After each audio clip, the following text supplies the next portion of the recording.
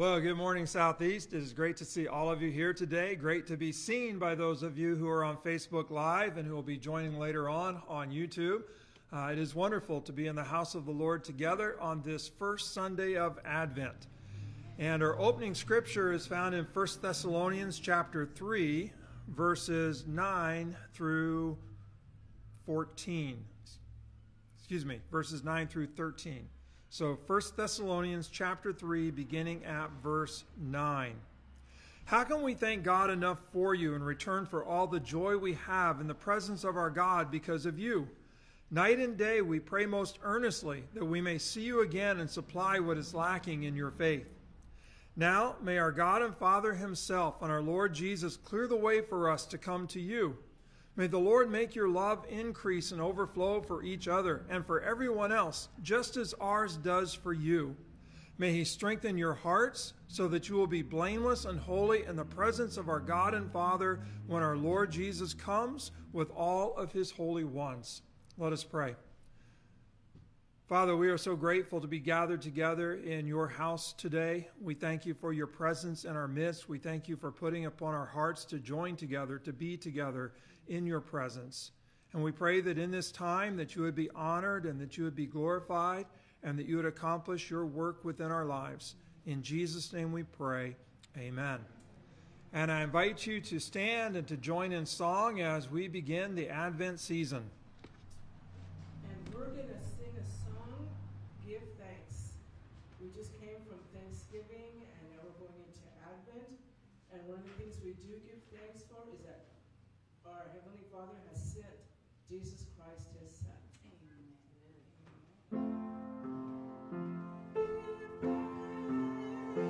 With a grateful heart, give thanks to the Holy One. Give thanks because he's given Jesus Christ, his Son.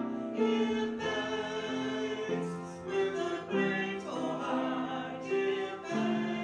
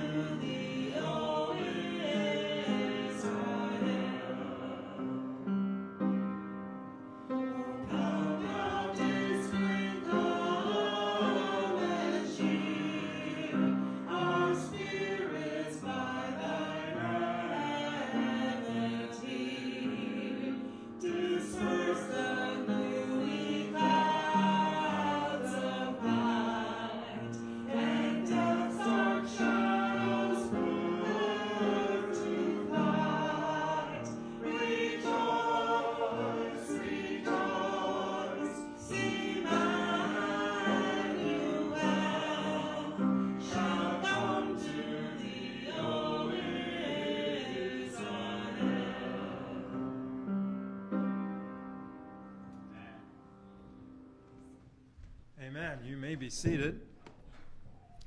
And again, it's great to have all of you here, especially giving thanks today for the good Thanksgiving dinner that we had Wednesday night. Thank you for all those who helped in so many ways, whether in terms of baking pies, roasting turkeys, giving towards it, being here to help serve, to help set up, to help tear down, just all the different ways. We had so many people helping, and just giving thanks for each and every one of you. And thankful for the event. I think we had maybe about 75 or so people come out. I don't know how many plates of food we dished out, but it was a wonderful time together. And so just thanking the Lord for everyone's participation. We also want to remember Brother Tony Curtis. He's recovering from knee surgery this week, and so we lift him in prayer. We also lift up Richard Lerma in prayer as he deals with some health issues. And I know that there are others who are struggling with health, and so we just want to pray for God's blessing upon us in terms of health. And I know there are other requests and some who are grieving, and so we're going to go to the Lord in prayer in just a moment. Our psalm that we'll open our prayer time with is Psalm number 25.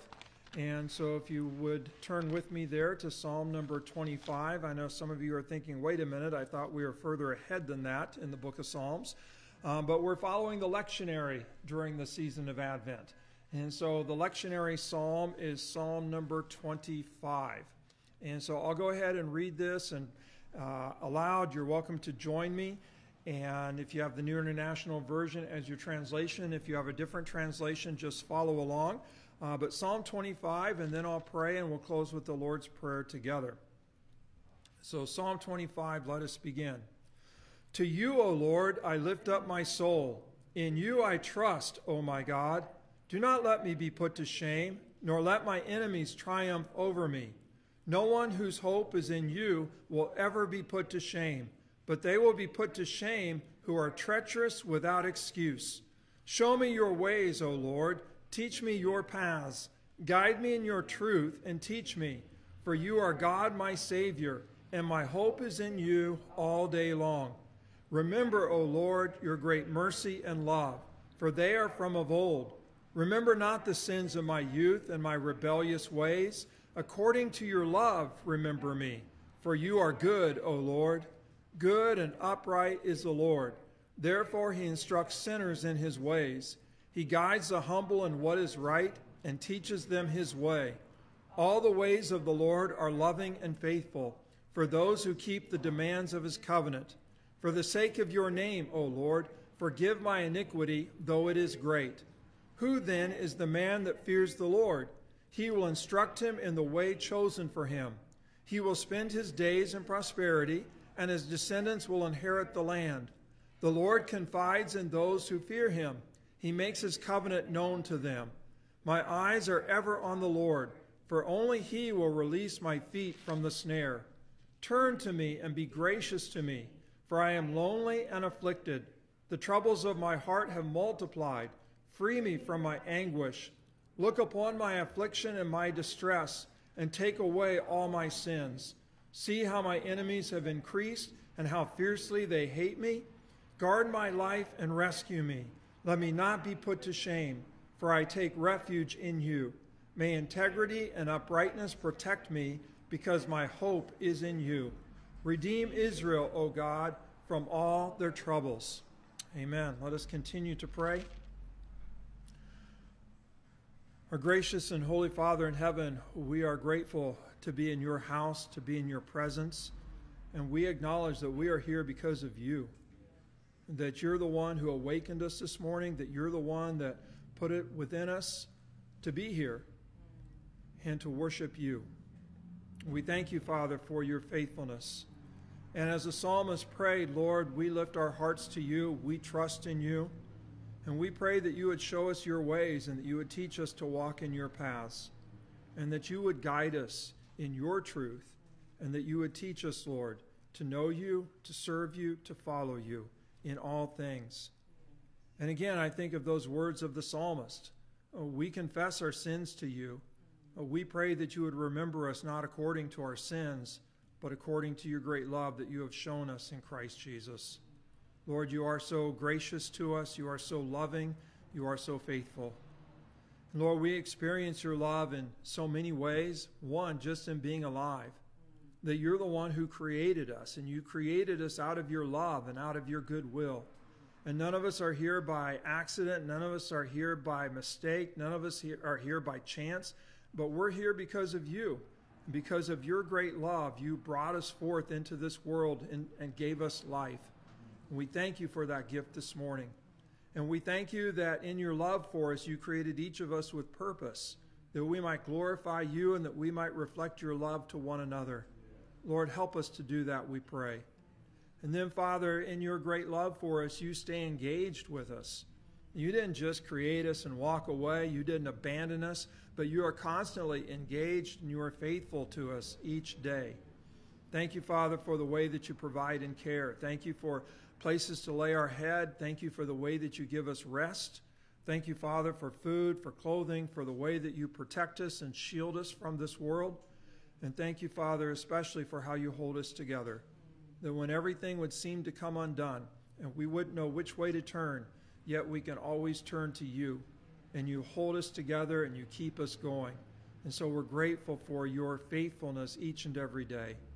And then, Lord, we're especially grateful for the love that you showed us in sending your Son Jesus to die on the cross for our sins. And we do confess our sinfulness to you today. And we confess that we fall short of your glory. And we pray, Lord, that you would change our hearts, not only forgive us, we're grateful for that gift of forgiveness, but even more, we pray that you would transform us and that you would make us more and more like Jesus, to where we trust you wholeheartedly, holding nothing back from you, but living in complete obedience to you. And then, Father, we pray also that in that obedience, you would increase our love for each other, so that your love just transforms the way that we treat each other, the way that we care for each other, the way that we respond. Lord, we think about how Jesus responded to people, always out of love, taking in curse but returning blessing. And we pray, Father, that you would make us like that, that we would be so full of your love that no matter how we might get squeezed, how we might get pressured, that it's your love that would come out. And we pray that you would help us to imitate you rather than to imitate those who do us wrong.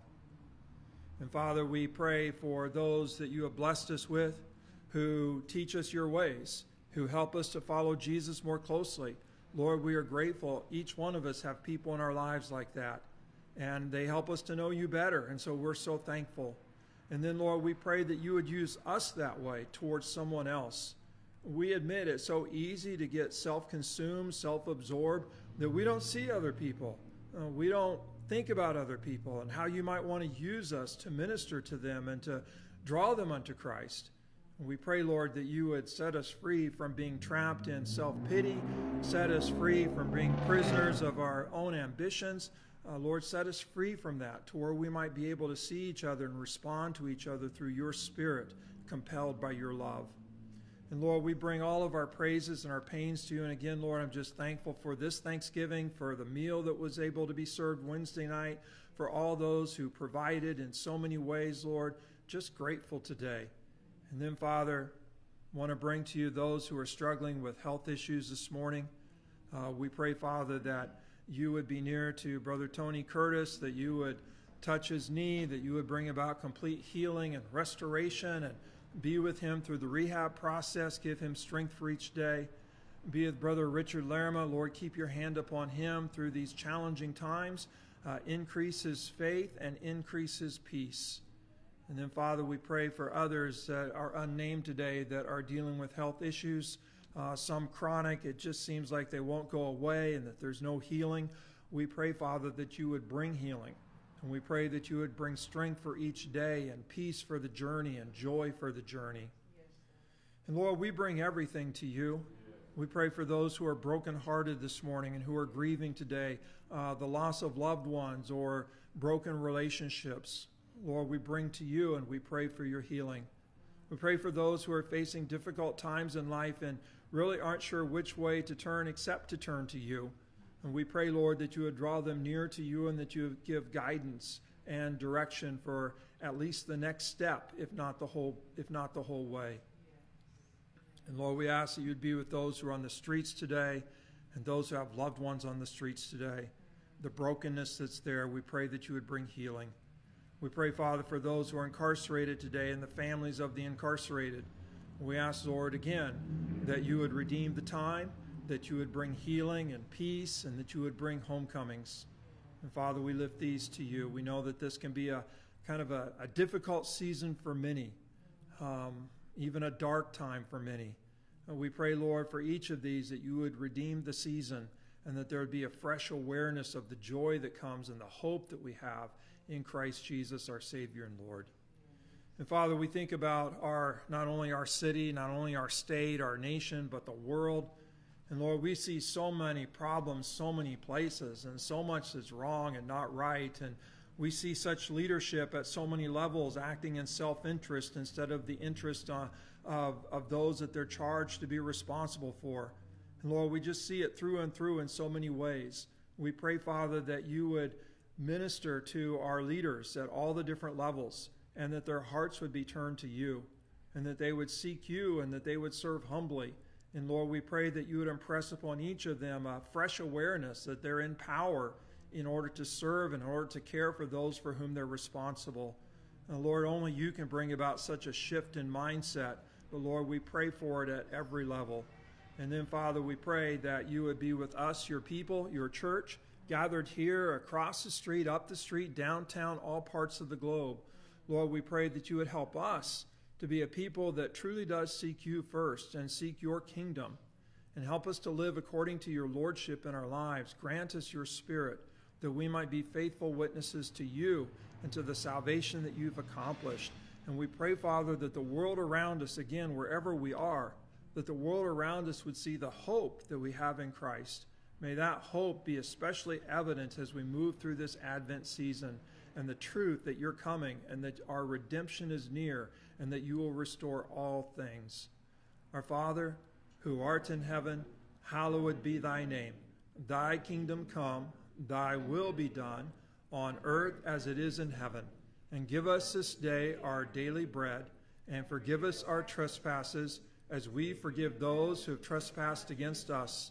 And lead us not into temptation, but deliver us from evil. For thine is the kingdom, and the power, and the glory forever. Amen. Amen. Well, just a couple of announcements today.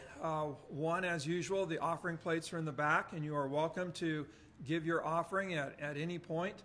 And just thank you for your faithfulness in giving and for the Lord's blessing. And then also thank you for those of you who give online, those of you who mail your offering in or drop it by. We're just praising God for your faithfulness. And God blesses, God is good. And then second announcement, this Saturday is men's breakfast again. And so, yeah, I hear an amen or a woohoo back there. And so men's breakfast Saturday morning, 8 o'clock. And if you want to help cook, get here around 7-ish. But breakfast at 8. And then Friday night, we are going to decorate the church a little bit more. And so you can see it's partly decorated, but we want to string up Christmas lights on the outside and get more decorations up outside. And so Friday night, as part of the table ministry, the meal will be at 6, but we'll also be decorating, stringing lights, that kind of thing. And then there's also going to be some cookie decorating. And so Sister Vaughn is going to bring some cookies and that are undecorated, maybe even unbaked. We're still working that out. But there's going to be cookies, and there's going to be decorating take place. And where there's cookies, there has to be coffee and maybe even some milk. And so you don't want to miss out on Friday night here.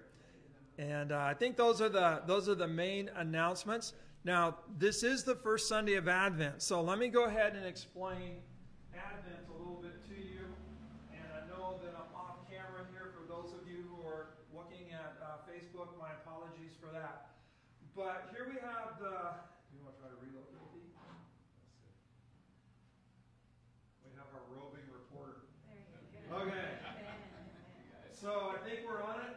So anyway, so this is the Advent wreath, quite beautiful, maybe the most beautiful wreath we've ever had. And thank you to those who helped with that.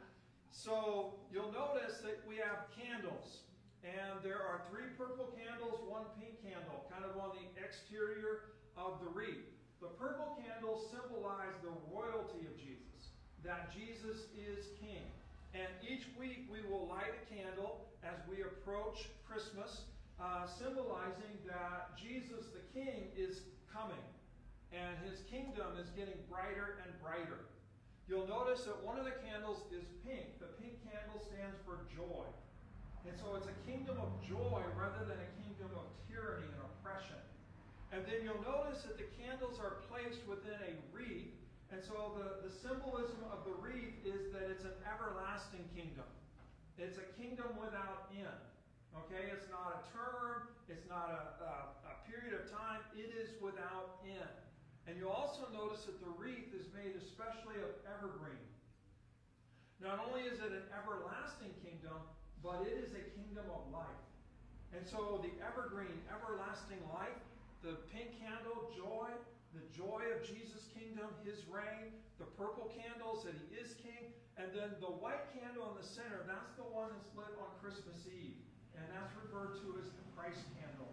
And so this morning we are going to begin by lighting the first candle. And I've asked Bryce to come, and he's going to light candle number 1. And Brother Beto is going to come, and he's going to read one of our Advent scriptures from Jeremiah chapter 33, verses 14 through 16.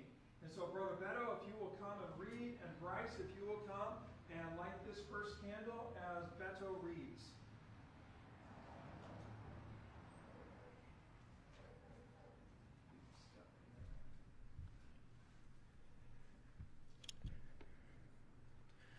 The days are coming, declares the Lord, when I will fulfill the good promise I made to the people of Israel and Judah. In those days and at that time, I will make a righteous branch sprout from David's line. He will do what is just and right in the land. In those days, Judah will be served, will be saved, and Jerusalem will live in safety. This is the name by which it will be called, the Lord, our righteous Savior. Amen. Amen.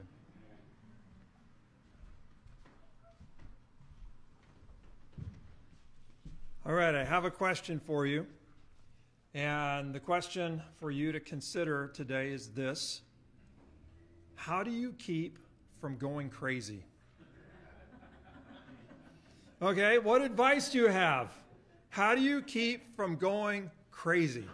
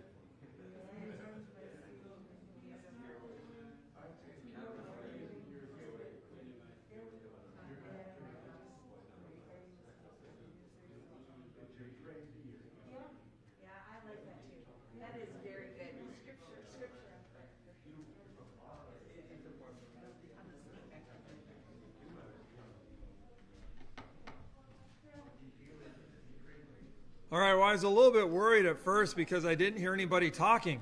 And so I was thinking maybe nobody knows how to keep from going crazy. The way I keep from going crazy is 1, don't watch the news. 2, don't drive. And 3, don't watch sports. Okay, especially the Chargers. Okay, our scripture this morning for the message is found in the Gospel of Luke. So, Gospel of Luke, chapter 21, verses 25 through 36. So, Luke chapter 21, verses 25 through 36. And just a little bit of context here. Jesus is speaking about ultimately his return. And the word Advent means to come.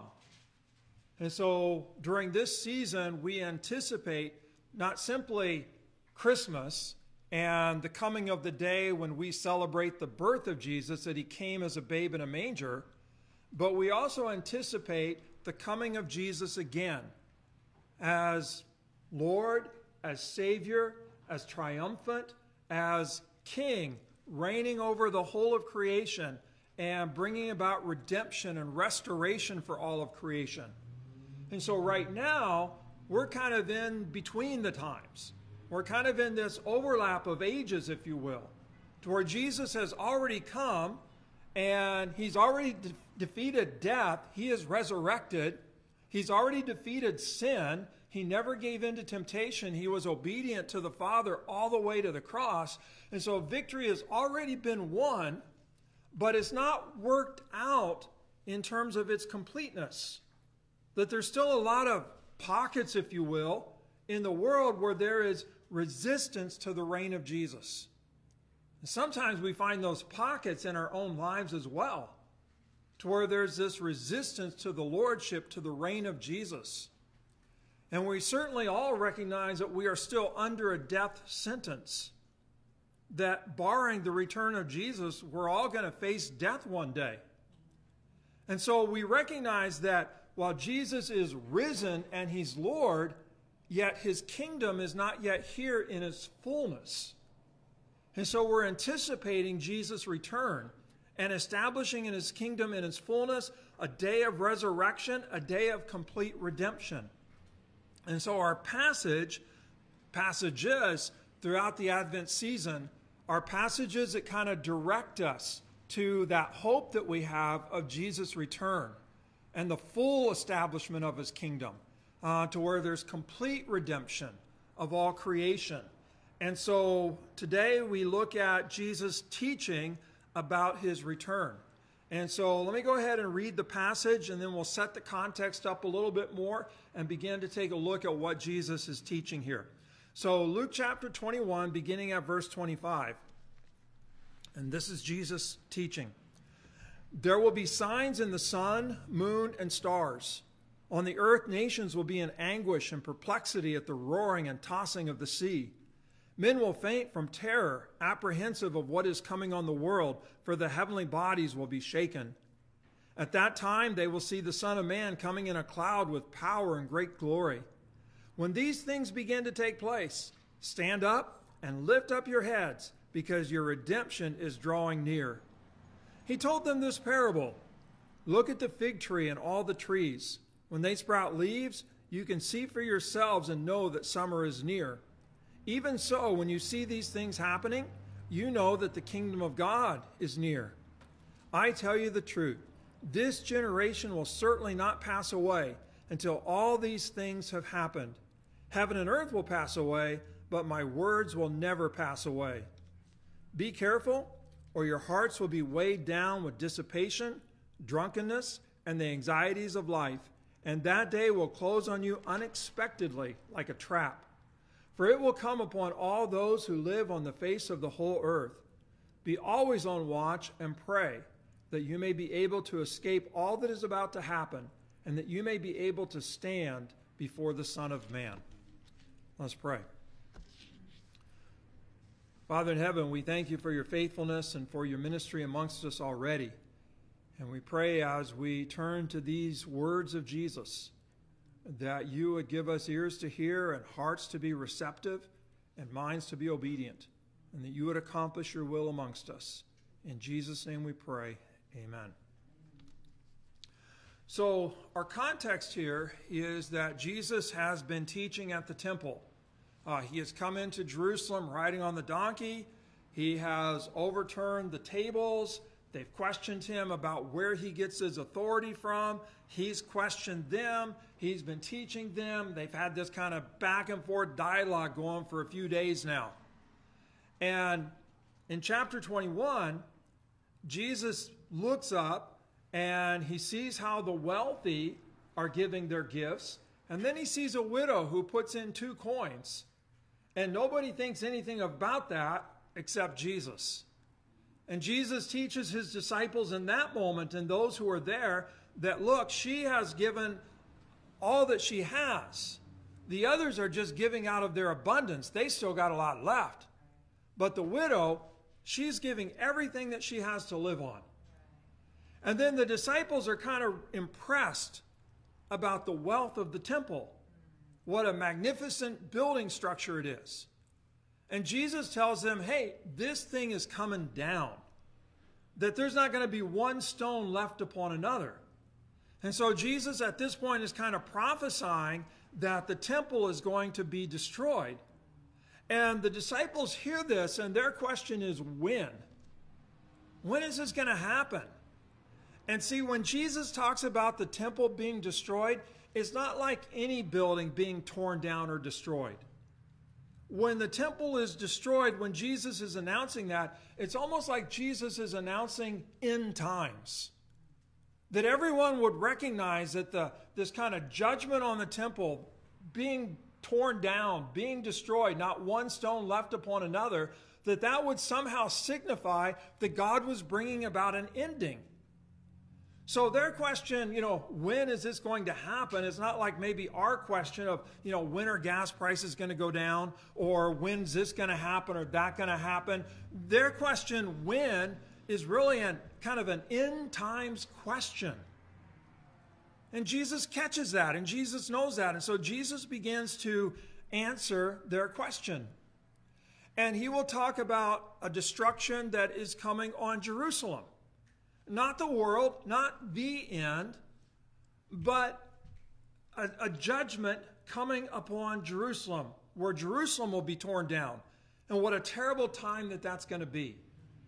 And most would say that the time that he is predicting happened in about AD 70, when the Romans came and they tore down the temple and they tore down Jerusalem. And Jesus goes on to say, okay, but that's not the end. And that you're going to go through a time where there's going to be persecution against you. And that people are going to betray you and people are going to turn you in. But he's saying, hey, don't worry about that. You're going to be arrested and you're going to be on trial and you're going to stand before kings and governors. And this is all just an opportunity for you to bear testimony to me as your Savior and Lord. And sure enough, we see that happening across the ages. Okay, and so Jesus is kind of talking about the end, but he's not being maybe as specific as they would have liked, nor is he being as specific as sometimes we would like. But he's talking about the end times and destruction and judgment and persecution of believers. And he also has this phrase, the time of the Gentiles. And this would kind of foresee that the gospel is going to go forth amongst the world. That it's not just about Jerusalem, that there is a judgment, there is persecution, but there is also a time for the gospel to go forth that Gentiles might be able to hear the good news and to turn and believe in Jesus and receive salvation. And so then finally, he gets to our passage. And our passage is more about the end. And you'll notice that all through chapter 21, including our passage, that there is no date that's given. Okay, and we know that no one knows when. That's also part of the teaching of Jesus. That no one knows the date of his return, only the Father. And so Jesus doesn't give a return date. He gives some signs. He gives some things that are going to happen along the way. But the emphasis is not on date. The emphasis is on certainty. That Jesus for sure, Jesus for reals, Jesus absolutely is coming again. And because of that, there is also kind of a twin emphasis on being prepared. That because he is coming, how shall we live? How shall we be prepared? So that's kind of the emphasis of the section and kind of how this whole thing holds together. So if you were getting excited thinking that I was going to tell you when Jesus is returning and when the end is the end, I'm sorry. You're going to leave disappointed. Okay, but the certainty is that he is coming and that we need to be ready and that we anticipate his coming.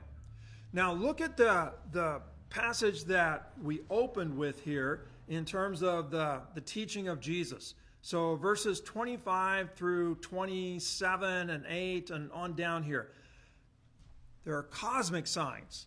So look at verse 25. There will be signs in the sun, the moon, and the stars. On the earth, nations will be in anguish and perplexity at what? At the roaring and tossing of the sea. Men will faint like they're going to stop breathing from the terror of it all, apprehensive of what is coming on the world, for the heavenly bodies will be shaken. Now, I don't know everything to do with this, but it's huge. It's cosmic. It involves the whole universe. So think with me for a moment, way back to Genesis 1, in the beginning, when God created the heavens and the earth. And think about some of the things that took place in Genesis 1. That on day 4, God created the sun, the moon, and the stars. And do you know what their jobs were?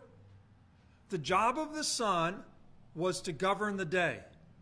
The job of the moon, the lesser light, was to govern the night. The job of the stars was to kind of govern the seasons. So you have sun governing the day, moon governing the night, stars governing the season or seasons. What happens if they start falling? It's chaos. Just absolute chaos. That God's created order is turned to chaos. When you think about the seas roaring and tossing, okay, what did God do in creation? God gathered the seas so that the dry land appeared, and so that there were shores, there were borders to the sea, and so that you had the dry land where life could live. And so what we're seeing here in these kind of cosmic signs is the breakdown of God's created order. Okay, are you tracking with me? Now, I don't know the best way to understand this, but I think I have a clue that the reason why the created order is breaking down, even at the level of the sun governing the day, the moon governing the night, the stars governing the seasons, the seas being kind of gathered together so that you have the dry land. The reason why everything is kind of breaking apart and turning chaotic is because of the sinfulness of the human race. And that the sinfulness of the human race begins to reach such a level that it is beginning to mess up all of creation. And so that the chaos in our lives becomes so chaotic that it begins to create chaos in God's created order to the extent that it's affecting the heavenly bodies and that everything is turning upside down, a mess. Okay, part of why I think this is because of the pattern that I see throughout Scripture. That if I think about the flood, that the reason why the flood came, the reason why God sent the flood, is because the corrupt way of humanity corrupted all flesh. Not just the human race, but all flesh. Because our job here, and you'll hear me pray it week in and week out, our job here is to reflect the character and the goodness of God out into the world. We are to reflect His image to each other and to all creation. And so when we act violently, when we act corruptly, we are reflecting out a false image of God. And what that does is that messes everything up. And so you tend to live and imitate your God. And so if all of creation is beginning to think that God must be violent because we're reflecting a violent image out, then you have violence upon violence, and all creation is messed up. And so all I can think is that what is going on here is that at the end, humanity will be so corrupt, so sinful, that our atrocities have reached such a level that God's created order is feeling the damage, feeling the pain. And so that it's chaotic everywhere. Maybe another way to think about this, not a super good illustration, but the front of our house, we have some fascia boards off the roof. And when we put those up there, we got a drip edge up there, but there's one place where kind of the drip edges come together and overlap a little bit. And I don't know how, but water kind of seeps through that. And we don't have that much rain and dew in the morning, but water kind of seeps through that. And the fascia board, it's painted, you know, it was done right. And yet, over time, between the heat of the sun and the water that somehow gets between the cracks of the drip edge, what happens is that paint begins to deteriorate. And then the water begins to kind of soak through that paint and into the wood, and the wood begins to deteriorate. And so finally it's at a point where sometime here in the next season or so, Vonda's thinking sooner than later, that I need to get up there and cut out the part that's bad and replace it so that it's whole again. Okay, what happened? How did that wood that was protected actually go bad? It was that constant drip whenever we have a heavy dew or whenever we have a heavy rain, to where it went bad. I kind of think that maybe that's a way to look at what's going on here. That you have this kind of constant drip of the sinfulness of humanity against the order of creation. And it drips, and it drips, and it drips. And sometimes it's heavy, and sometimes it's just from the heavy dew. But eventually, it's like that board gives way. Eventually, the order of creation is going to give way. And that God will use that to bring judgment upon us for our sinfulness. And Jesus is saying that when you see these kind of cosmic disasters beginning to take place, that those are the signs of the time. Listen to it again. There will be signs in the sun, the moon, and the stars. On the earth, nations will be in anguish and perplexity at the roaring and tossing of the sea. Men will faint from terror, apprehensive of what is coming on the world, for the heavenly bodies will be shaken. God will do the shaking, but as God does the shaking, it's part of how God created things in terms of the sinfulness of humanity kind of dripping and dripping and dripping till everything begins to give way. At that time, they will see the Son of Man coming in a cloud with power and great glory. When these things begin to take place, stand up, lift up your heads, because your redemption is drawing nigh. And I don't know exactly what that's going to look like. But the idea is that when everything is giving way, and everybody is going crazy because it is giving way, and everybody knows that it's giving way, that's when you're going to see Jesus, the Son of Man, return. And notice he's returning on a cloud, coming from heaven on a cloud, and the cloud, power and great glory on display.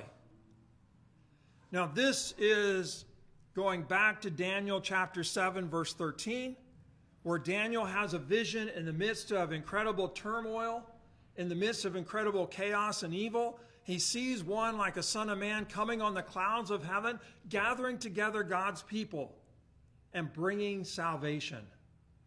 And Jesus is pulling from Daniel's vision and saying, look, this is how you're going to know. When everything's falling apart, you're going to see the Son of Man, talking about himself, coming on a cloud, power and glory being revealed. I can't help, especially with this word redemption that gets used, I can't help but think about how God led the Israelites out of Egypt. Remember, he was over them in a cloud. And the cloud separated them from the Egyptians. And the cloud is what kind of led them through the wilderness. And the cloud settled upon the temple and dwelt there in their midst. And so they had this cloud that was kind of fiery at night and provided protection in the day. And so Jesus, coming on this cloud of God's presence and God's glory to gather his people. And so when everyone else is going crazy and fear of the end and afraid to face the end, Jesus says, what? Lift up your head. Lift up your head because your redemption is near. Your Redeemer is coming. And redemption to save you, redemption to bring you through this, redemption so that you're part of the new creation. And so, yeah, you're under a death sentence, but that's not the last sentence. Redemption in terms of resurrection and a part of that new creation that Jesus is bringing. Dee, what did your dad used to say? When everyone is losing their heads, make sure you keep yours. Okay, Pastor Dee's dad had a lot of sayings. Okay, and that's one that has just stuck with me that Dee has passed on to me. That when everyone else is losing their heads, make sure you keep yours. I would like to tweak it a bit. That when everyone else is losing their heads, lift yours in hope. Because you know that your redemption is near. You don't lift your head in arrogance. You don't lift your head in kind of self-confidence. You lift your head in Christ confidence, knowing that Jesus is coming, knowing that Jesus is your Redeemer, knowing that Jesus has defeated all things, and knowing that because of the victory of Jesus and your trust in him, that you will be redeemed and brought through it and made new, conquering death, just as Jesus did. So when people are talking about the end, and when people are talking about, do you think these are the end times? And people are starting to get scared, and they're watching the news, and they're looking at the economy, and they're looking at leadership locally to globally, and feeling like, man, everything is just coming undone and starting to go crazy. Don't you go crazy. Don't you lose your head. What are you supposed to do? Lift up your head, because you know that your redemption is near, that your Redeemer lives, and he is coming, and he will see you through. So hold on to that. Let's go a little bit further. Jesus gives them a parable. He tells them it's like the fig tree, and all the trees in the springtime, they get their leaves. And when you see trees starting to bud in the springtime, you know that summer is coming. So look at verse 31. Even so, when you see these things happening, kind of the chaos of the world and all the different things that Jesus has been talking about in chapter 21, even when you see all these things happening, you know it's not yet summer, but summer is near. And so when you see these things happening, you know that the kingdom of God is near. Kingdom of God, yes, it's already come in the ministry of Jesus, but it hasn't come in its fullness yet. And so when you begin to see these things happening, you can lift up your head in hope and confidence, because you know that these are just signs that the kingdom of God in its fullness, it's near. It's at hand, that in due time, it'll be summer. that Jesus will bring it in completion. We go a little further. Verse 34. This is where he begins to kind of refocus on how we live in these times. Be careful, or you're... Oh, I'm sorry, I skipped 32. So he says this, I tell you the truth, this generation, and generation, you might have a footnote there in your Bible. It could refer to race. It could refer to a 40-year span. It's a very fluid term. And so don't get too hung up on the word generation. I tell you the truth, this generation will certainly not pass away until all these things have happened. Okay, we don't know how best to understand that. Some would say that he's talking about that generation of people in front of him. Others would say that he's talking about, the word generation is kind of telescopic in terms of generation upon generation upon generation upon generation. So you could think of it that way, that this generation and all their generations. And some would read it more in terms of this generation, in terms of the children of Israel, the Jewish people. So however we take that, it's really not the issue. The issue is the certainty of the coming of Jesus. I tell you the truth, this generation will certainly not pass away until all these things have happened. Heaven and earth will pass away, but my words will never pass away. Heaven and earth, they're going to decay. They're corrupt. They're going to pass. Going to be buried, if you want to think of it that way. An ending. But there's no ending to the power and the truth of Jesus' words. And so heaven and earth may pass away. Yes, endings are coming. But my words, forever. You can bank on them. Be careful, or your hearts will be weighed down with dissipation, drunkenness, and the anxieties of life. And that day will close on you unexpectedly, like a trap. For it will come upon all those who live on the face of the whole earth. Be always on watch and pray that you may be able to escape all that is about to happen, and that you may be able to stand before the Son of Man. Let me talk a little bit about this. Hearts weighed down, heavy-hearted, but heavy-hearted with what? Dissipation, drunkenness, and the anxieties of life. Now, dissipation is not a word that I normally use. And so trying to think about this word dissipation and kind of think, okay, what in the world is dissipation? Basically, if I were to kind of translate this into modern vernacular, it's the word wasted. So it's the effects of drinking. It's the effects of doing drugs. It's the effects of all kinds of stuff. And so that you are basically wasted. And so don't be wasted. Don't give way to drunkenness. Don't give way to the anxieties of this world weighing your heart down. And at one level, Jesus is talking very literally.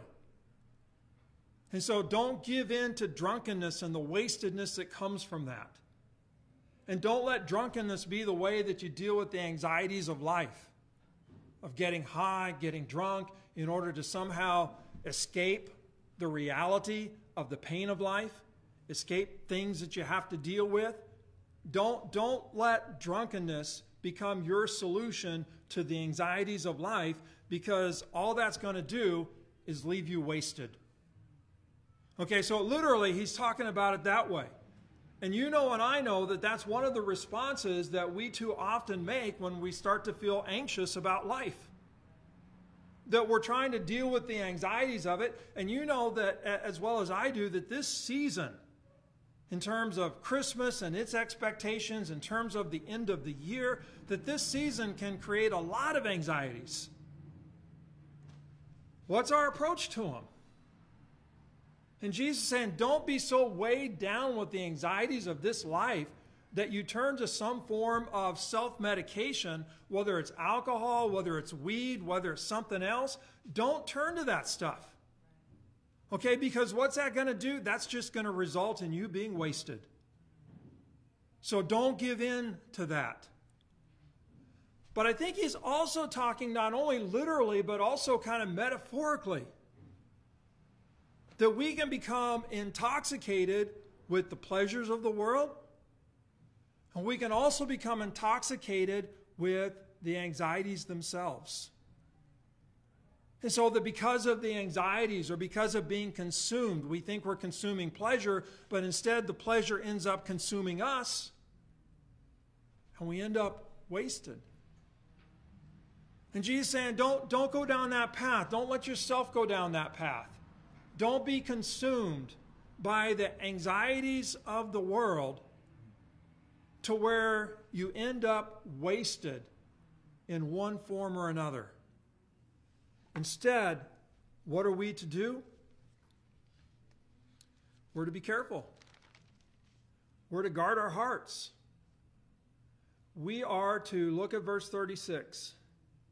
We are to always be on watch and pray so that we may be able to escape, make it through all that is about to happen when everyone else is losing their head, when everyone else is going crazy, when everyone else is consumed by the anxieties of everything falling apart, and they just end up wasted. We are to watch and pray so that we'll be able to escape and we'll be able to stand. I want to go with the word to stand to help us better understand to escape. Because sometimes when we hear the word escape, we kind of think, okay, it's all going to happen around me, but it won't happen to me. Okay, but you know and I know that that's not quite reality. That crazy stuff doesn't happen around us. Crazy stuff, hard stuff, also happens to us. And I'm just looking across the congregation, and I know story after story after story about how hard stuff has happened to us and not just around us, that we haven't escaped it. Okay, so what kind of escape is Jesus talking about here? Well, I think the key is the standing. That as we watch and pray, we'll be able to escape so that we may stand before the Son of Man. That we can face Jesus. And the only way that we can face Jesus is if we're faithful.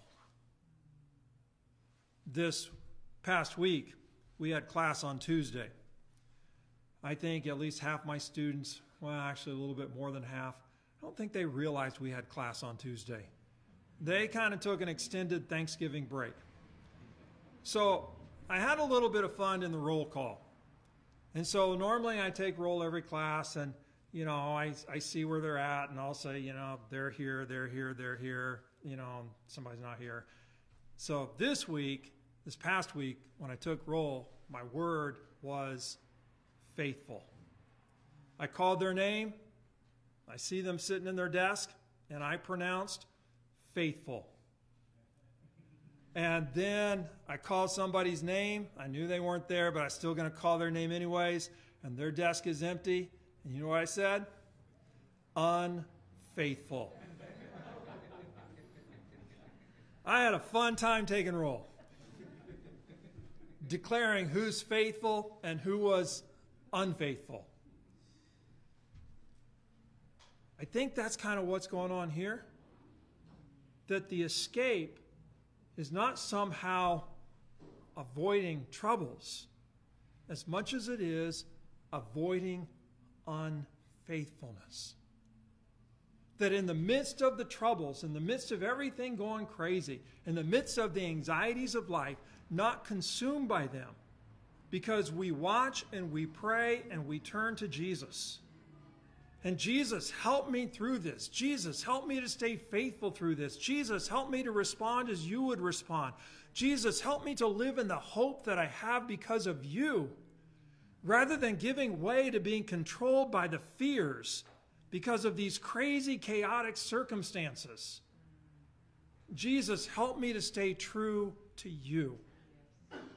And we'll be able to escape, we'll be able to make it through by his grace, by his power, by his presence, so that at the end, when he comes, we can stand.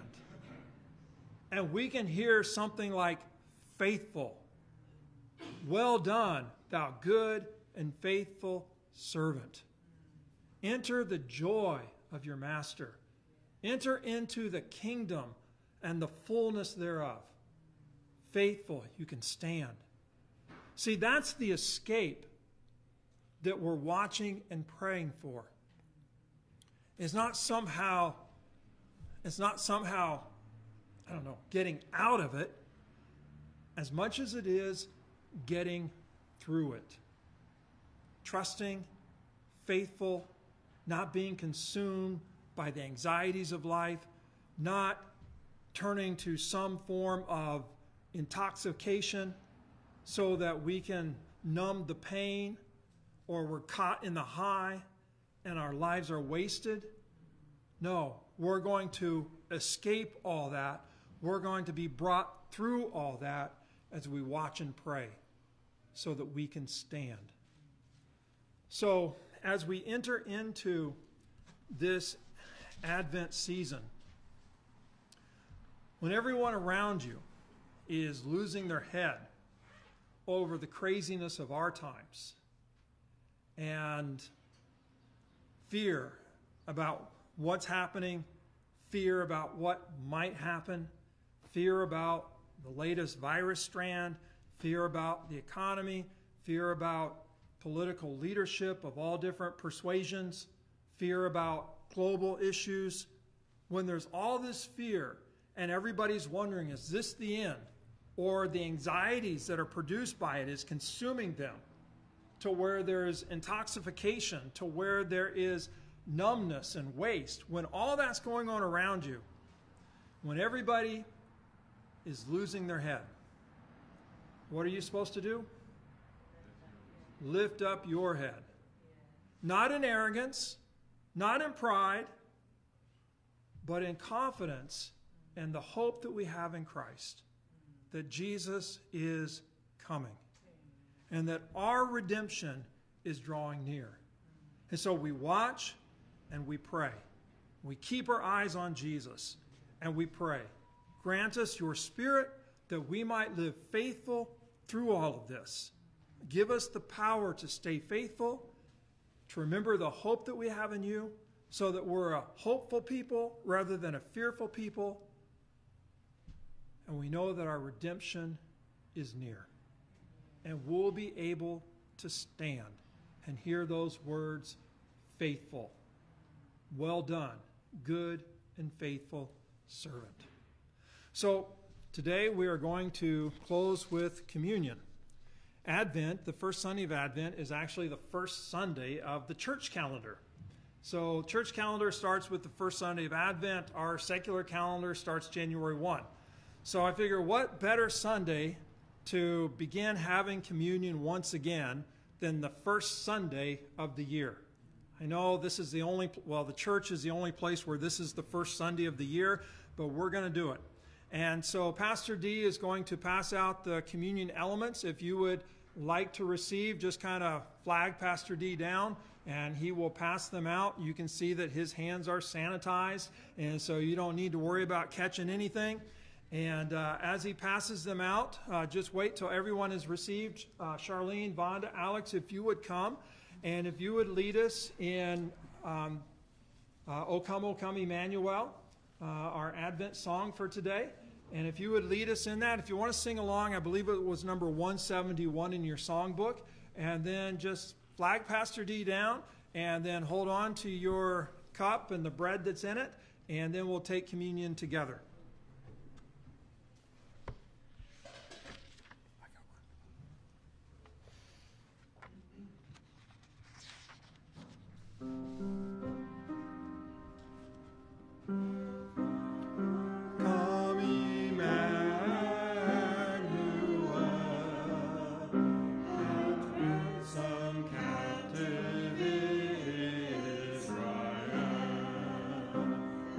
Lord,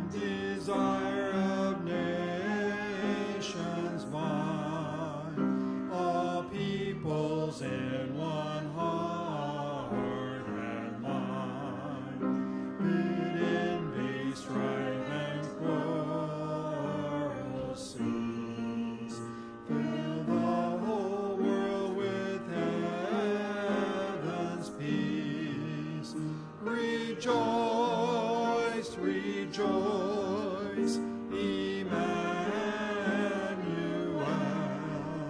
shall come to thee, O Israel. Come thou day spring, calm and cheer our spirits by thine advent here. Disperse the Ye clouds of night, and death's dark shadows put to flight. Rejoice, rejoice, Emmanuel shall come to thee, O Israel. Amen. Let us pray. Father in heaven, we thank you for the hope that we have in Christ Jesus, our Savior, our Lord, our Redeemer.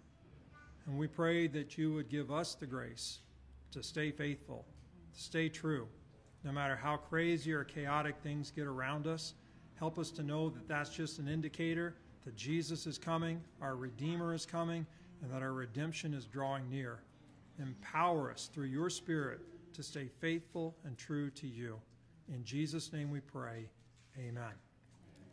Well, these things, you got to pull the top off, and then you should have a little piece of bread right there. Those of you who are at home, you're welcome to get your own bread. But you have this little piece of bread, and then there's a second thing to pull off, and that takes you down to the layer of the juice.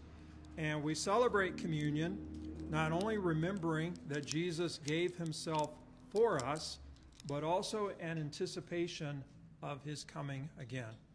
And so this meal is a reminder of that first coming, but also of his future coming. On the night that our Lord was betrayed, he was gathered with his disciples celebrating the Passover meal in the upper room. And he took the bread, and when he had given thanks, he broke it and said, "Take and eat. This is my body, which is broken for you."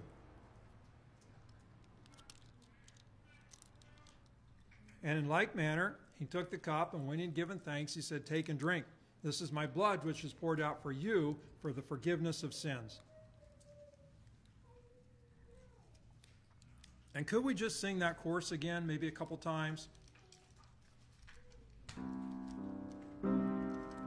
Rejoice, rejoice, Emmanuel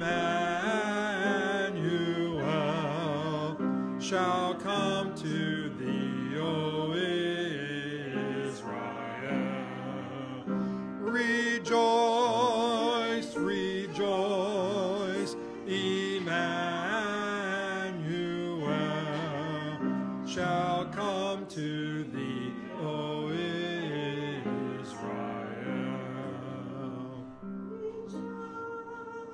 Rejoice, Emmanuel shall come to thee, O Israel.